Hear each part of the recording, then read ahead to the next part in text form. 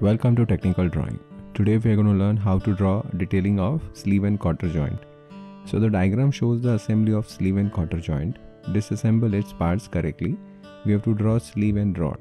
Sleeve we have to draw front view and top view and side view, and in rod we have to draw front view and side view. So sleeve and cotter joint, sleeve we have to draw. So this is sleeve. So this is how it will look.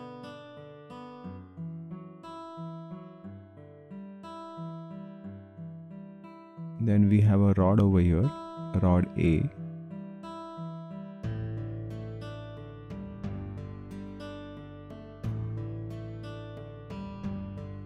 And over here we have rod B.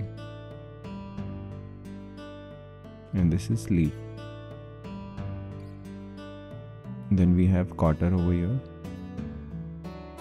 This is a rough 3D diagram, so you'll have an idea that how it is appearing. So what we need to draw sleeve and cotter and rod A. So first we'll start with sleeve, and we have to draw right hand side view. So in right hand side you will draw circle. So first we'll start with 2 circles.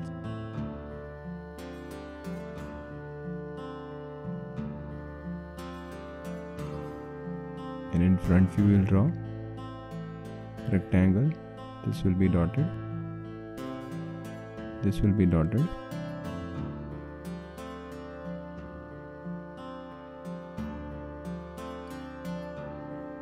Then see this part. This slot will be there for cotter. See, dimensions and everything will be given to you, so you don't have to worry about it. I'm just giving you a basic idea. Now this part, this dimension won't be given to you because this side is taper. So what we need to do, we need to draw cotter over here, but we will draw cotter like this, very light cotter, only for reference. That's why I'm drawing it in axis line.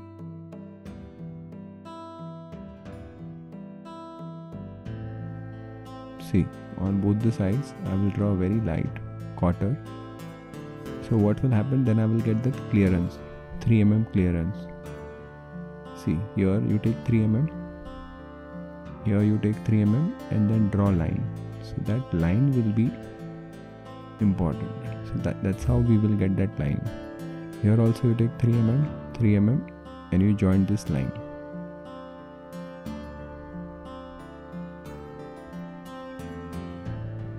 And in side view it will be dotted like this.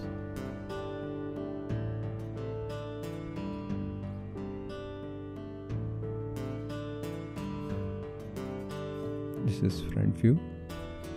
This is right hand side view. And this is top view.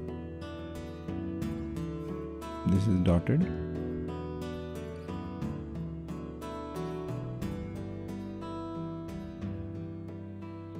See, this is partial section. So that's why, I've shown one part in section, one part without section. So that you need to, so you can see inner detail. Here also I have done partial section. I can do full section, but I have done it like this, so then I can save some time. So here when you see in top, you'll get a rectangle with 4 dark lines, 1, 2, 3, 4. So it will be like this. Same on the other side. 1, 2, 3, 4.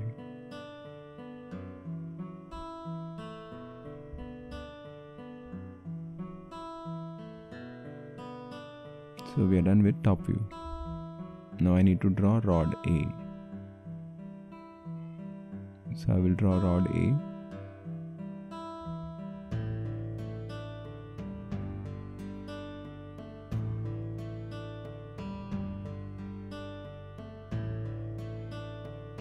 See, this is 2 mm, 2 into 45.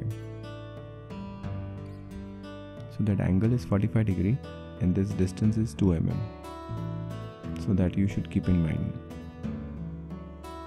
It will be there, the dimension will be there. Now this dotted line, it will be dark.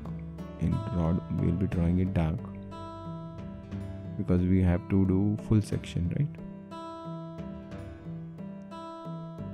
So see, I have done partial section and I can show. Now I have to draw the other side of cotter, which is taper. See, this we know. So from here I need to leave that much. So that is whatever the distance plus 3 mm. See, this is a mistake what people will do. Not from here. You have to take 3 mm gap. Because in rod the 3 mm gap, and then you need to draw cotter. See, this is that 3 mm gap, and then you need to draw cotter. So after that, this line, this is dark line. Remember, this is very important.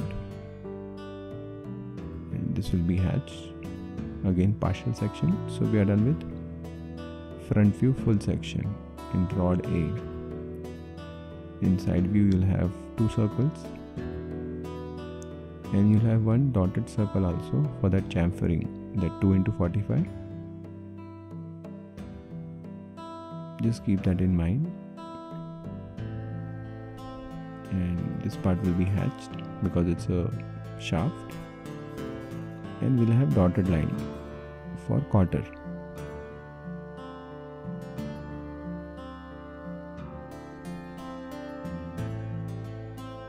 Like this. Now this is, we need to show the cutting plane line, which is very important, AA dash for rod A, full section. Here also we have to show full section. So see, what will become dark? This much will become dark.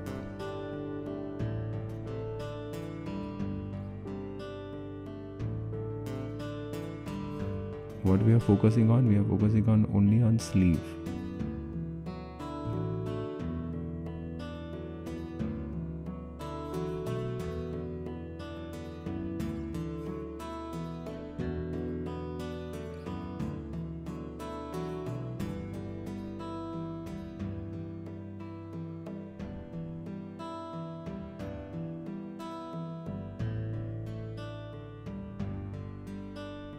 So this much will be hatched.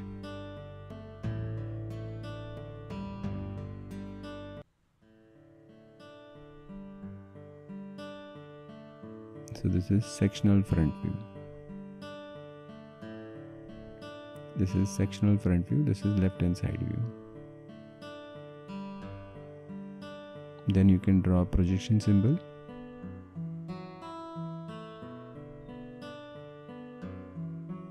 Scale 1:1, and for dimensioning I will advise you to do all dimensions. That will be advisable. So I hope you people have understood this. Thank you.